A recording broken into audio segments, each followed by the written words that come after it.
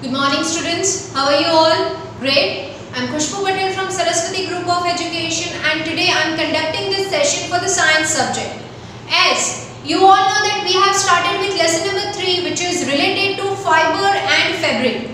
We wear clothes for different purpose, on different occasion, in different season. We are also using clothes for different purpose like making curtains, bed sheets, upholstery, carpets and many more things.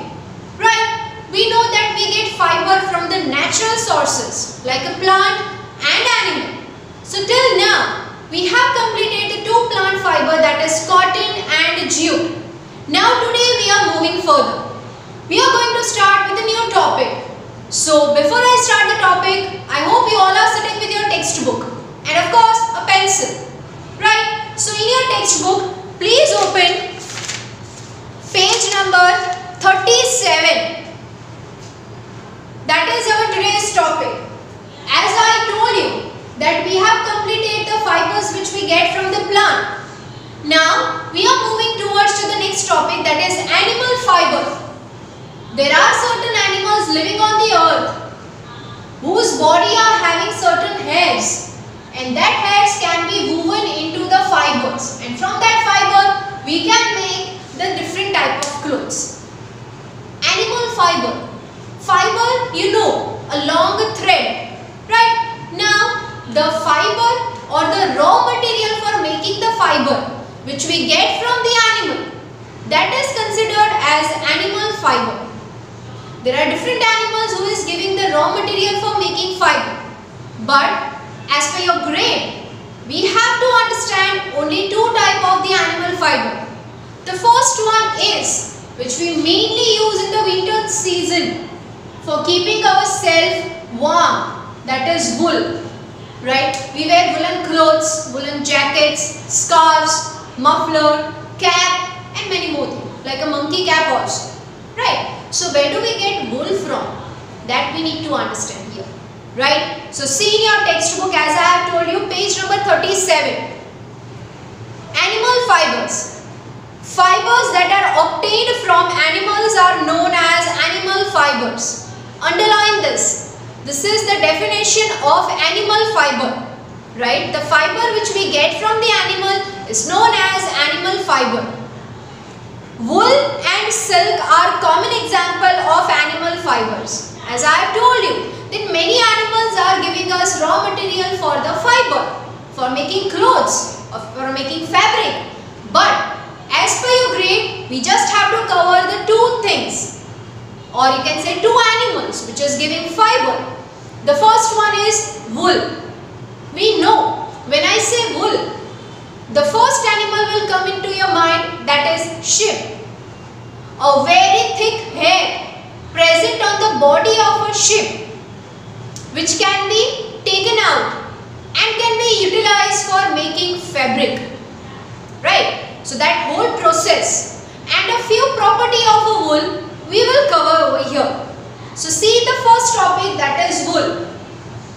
What are the main animals? Which are the animals which are giving us this fiber? See, wool is mainly obtained from the fleece of the animal.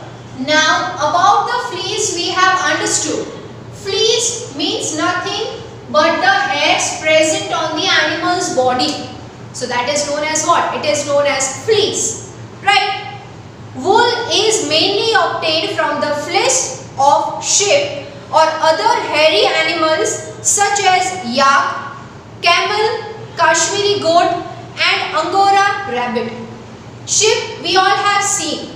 When you travel on highway, when you travel to village area, you will see that shepherds are taking their sheep for grazing. If you will observe the body of a sheep, you can see the way we are having hairs on our body, same way they also have a hairs on their body.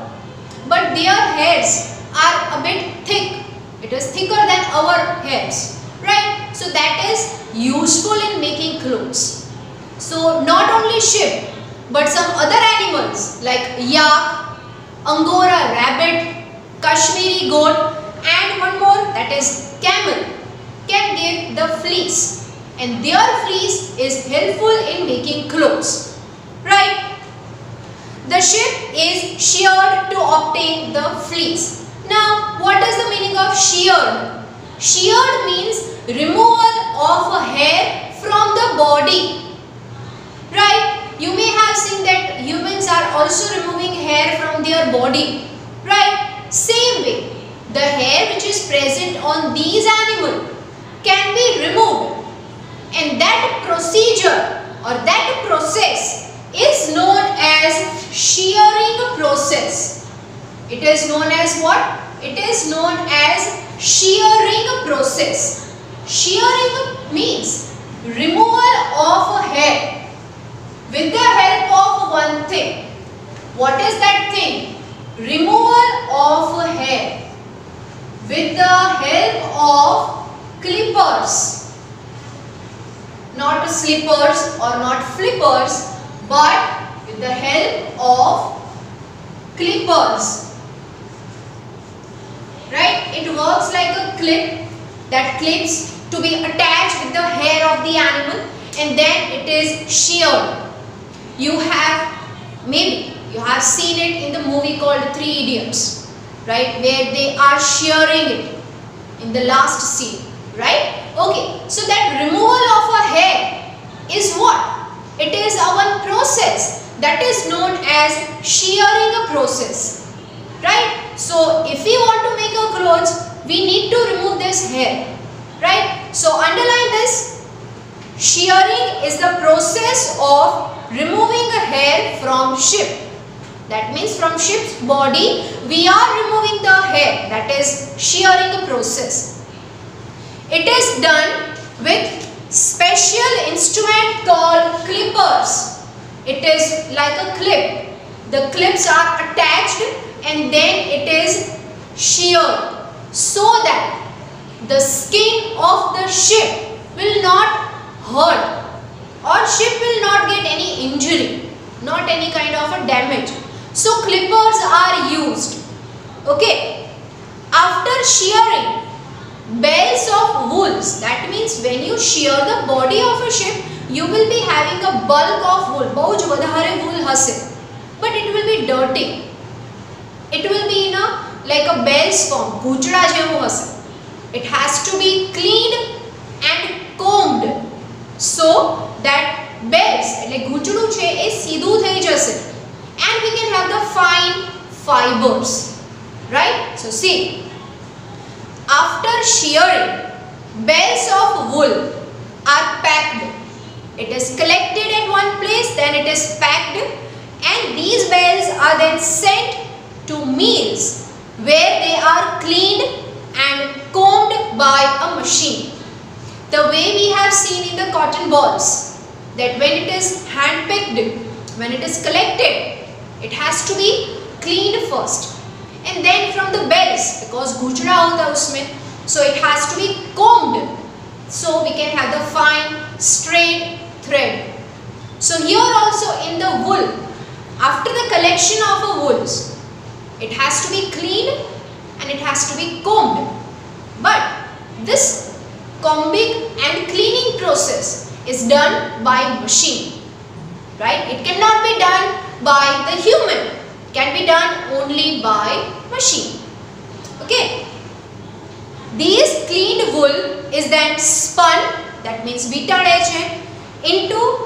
spun to form fibers. Now the threads are ready, so it has to get spun, right? So spun kiya jata hai, and then we can have the proper fiber, and from that fiber we can make the different clothes of a woolen. The fibers are woven or knitted to make clothes. Either it can be done with the machine, weaving machine, or it can be done with the hand, with the two needles, knitting. You might have seen, maybe in a reality or maybe in some TV serial, that grandparents, your grandmother especially, are knitting the sweaters with the help of the two needles. So that sweater is of what? It is of woolen, right? So this fiber are then woven and knitted to make the fabric, right? That means the clothes are now ready. What are the main properties of the wool? See, wool is flexible, right? It is very flexible just because it is from the animal's body. So you can give any type of a shape, any type of a size like the other material. So wool is very flexible. The next one, it absorbs moisture and dirt. Every day if you are wearing a sweater, right, in a winter season, so you will feel that it is actually not getting dirty like the normal clothes. वो जल्दी खराब नहीं हो जाता है, गंदा नहीं हो जाता है. Why? Because it has the capacity to absorb, मतलब खींच लेना, absorb कर लेना dirt and moisture. So it gets less dirty. It is flame resistant. Flame means what? Fire. आग. Resistant means वो आग जल्दी से नहीं पकड़ता है. Right? Suppose if there is a fire in the house, you have seen in the movie that characters are covering their body with the blankets, right? So blankets are of what? It is of a wool, because wool does not catch fire easily. So we can say it is a flame resistant. Okay, so these are the few properties of wool. Very easy to understand, right, and very easy to remember. Now, why do we wear woolen clothes in a winter season only? We know that in a winter season the outer atmosphere temperature is too much cold and we are covering our body with the woolen clothes. Why it is so? The reason is given here in the textbook. See, the wool fibers trap air in between them. That means they capture the air. Between the two woolen fibers there is a small hole through which air is been trapped. Air अंदर चली जाती है. Then what will happen? Air is a bad conductor of heat. Bad conductor of heat means it does not pass any heat. It does not pass any heat from one place to another place. So we can say that air is a bad conductor of heat. So if the air is trapped inside the wool and we are wearing the woolen clothes, we will not feel cold because air will not pass the heat of your body outside. अपने शरीर की जो गर्मी है वो बाहर नहीं जाने देगा. तो we feel warm when we are wearing woolen clothes, right? This prevents flow of heat from our body to the cold surrounding. That means the body's heat will not go outside. So we will feel warm. Thus, woolen clothes keep our body warm in winter. Wool is commonly used for making clothes, bedding, upholstery and carpets. Right? The reason I told you that why we are wearing woolen clothes in the winter season, because it keeps our body warm. It traps the air in between and the air will not allow the body's heat to go out. शरीर की गर्मी ने बाहर नहीं जावा. So we feel warm. So we are wearing woolen clothes. And woolen clothes are not only for the use of a winter season clothes, but other than that we can make carpet, bed sheets, upholstery, right, and many more things from it.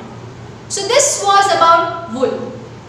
I hope you have understood till here, right? Now we are going to see one short video related to this. Let's start. Animal fibers. What protects you during the cold winter months? Sweaters, jackets, coats, scarves, caps, shawls and socks protect us from cold during the winter months. Do you know what these cozy clothes are made of? They are made of wool.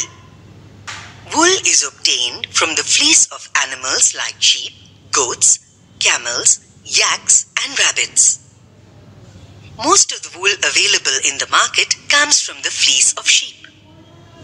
The thick coat of hair on the body of a sheep is called fleece. The process of removing fleece is called shearing. Shearing does not hurt the sheep. So as we have completed watching this video, we are going to start with the next one. The next fiber which we get from the animal, which is silk one, right? Silk is the next fiber which we get from the animal. But from which animal? We get it from the small worms. No, small, I can say a very small worms. The name of that worm is a silkworm. Right? Silk is considered to be a very rich fabric. In an ancient time, it was believed that those who are rich can only wear silk because it was very costly at that time. Right? It was originated in China, and then that it has been passed to India and Middle East and many more countries. Right? So silk is the another fabric, or you can say another fiber which we get from the animal. The name of the animal which is giving us a silk is silkworm. See here. Silk is produced from the cocoons. Underline this word, cocoons. Cocoons nahi bola hai. It is cocoons of the silkworm. It's a small eggs, or you can say silkworm is having a habit to release the liquid from its mouth, which is known as a saliva. And that liquid will be there around their body. પોતાના શરીરની આજુબાજુ liquid વિટાળે છે. And with the help of a sunlight, it will shine, it will become hardened. And that cocoons are then boiled in a water. And after the boiling procedure, we get the fine fibers of silk. This is the simple procedure. Right? See. A silkworm feed on mulberry leaves and secrete and unbroken fiber cocoons around itself. Now what is mulberry? Mulberry is a one fruit, a berry. जैसे blueberry होता है, cranberry होता है, वैसे mulberry that is शेतू Gujarati में. Right? So mulberry leaves, એના ઝાડવાના leaves ઉપર silkworm વધારે રહેતા હોય છે. And they release a one secrete means release करना, मुंह से निकालना. So they are releasing this liquid from their mouth, and that liquid will be around their body. Right? अपने body के आसपास ही वो spun करते, विटाड़ी रखे छे. Okay. As the silkworm enters the pupa stage of its life cycle, it completely encloses itself in a cocoon made of a silk. Silkworm means a worm. You can see in the textbook, the picture is given. From that worm, they will enter to pupa stage. That means their body will develop. So that developing stage will be there inside the cocoons. Worms માંથી pupa માં જાય છે, એ ક્યાં થાય છે તો કે cocoons ની અંદર જાય છે. Right? This cocoon is boiled and unwound to form the fiber. I told you that it becomes hardened. The cocoons will become hardened due to the sunlight. And after the pupa stage, the worm's life is over. Right? So that cocoons are then boiled in a hot water, in a warm water. So that will become soft.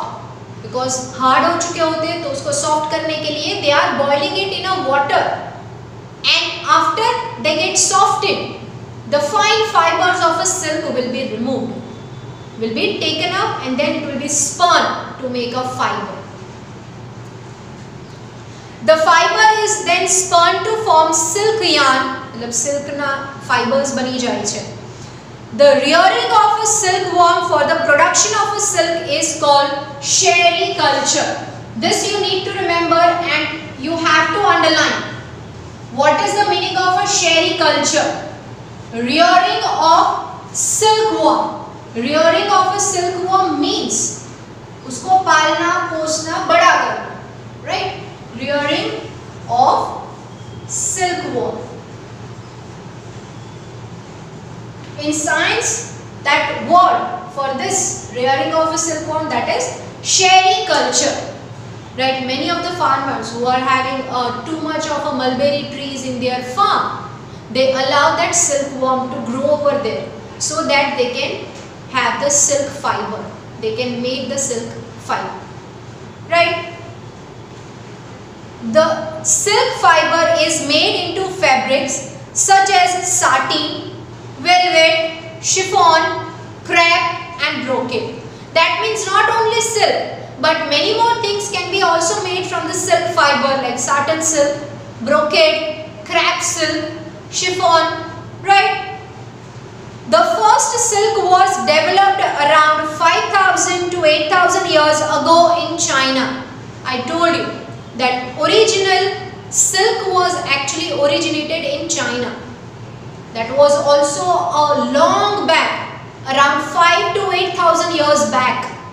Then that method of making a silk fabric has been passed to many countries including India, right? From China it came to India, Europe, Africa and Middle East. The trade route between these countries was known as Silk Route. Trade route means business route. From China, all these countries were importing silk, मतलब वहाँ से मंगवाते थे, तो वो पूरा एक route, एक path, एक रास्ता बन जाता था. So that route was considered as a silk route because वो silk की हेराफेरी होती थी, right? Okay, so I hope you have understood till here. Moving further to the properties of silk, right? The first one, silk is the strongest natural fiber. Although it is made from the saliva of a silkworm, it is considered as one of the strongest natural fiber. Second one is it dries quickly. Cotton clothes or woolen clothes may take time to get dry, but silk clothes will dry very quickly. It does not shrink. That means when you wash one time, two time or more than that time, the size of the clothes will remain as it is. It will not shrink like a cotton. Cotton આપણે એમ કહીએ કે ચડી જાય છે, નાનું થઈ જાય છે. Silk, no. It is cool in summer and warm in winters. Right, so this is the best property of a silk. That if you are wearing a silk clothes in a summer season, it will give you coolness. It will give you that cold feeling. Not too much, but yes, a bit. And if you are wearing it in a winter season, it will give you warm feeling. Right? So you can wear the silk clothes in both these seasons.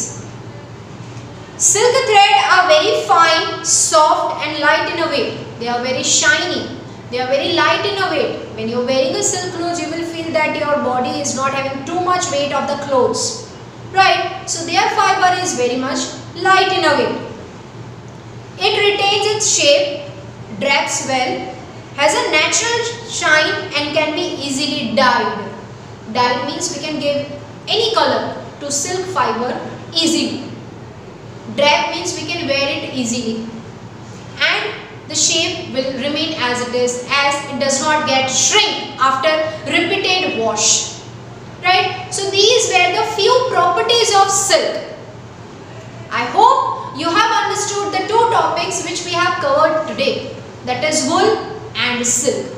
So with this, I am ending my today's session. We are going to meet in the next session. But as you all know, whatever the topic we have covered today, read it again from your textbook, and for any query, go through this video again. We are going to meet next time with a new topic. Till that time, I am taking your leave. Bye bye.